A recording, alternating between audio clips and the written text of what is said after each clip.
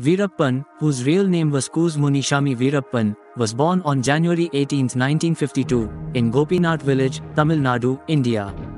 As a teenager, he became involved in the sandalwood smuggling trade, and he soon rose to become one of the most powerful smugglers in the region. In the 1980s, Veerappan began to expand his operations, and he started kidnapping and demanding ransom from wealthy businessmen and politicians. He also became involved in the illegal ivory trade, and he was responsible for the deaths of hundreds of elephants.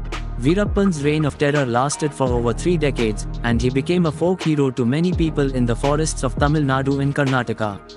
He was seen as a Robin Hood figure, who was fighting against the government and the wealthy. However, Veerappan was also a ruthless killer, and he was responsible for the deaths of approximately 184 innocent people. He was eventually killed in an encounter with the police in the 18th of October 2004.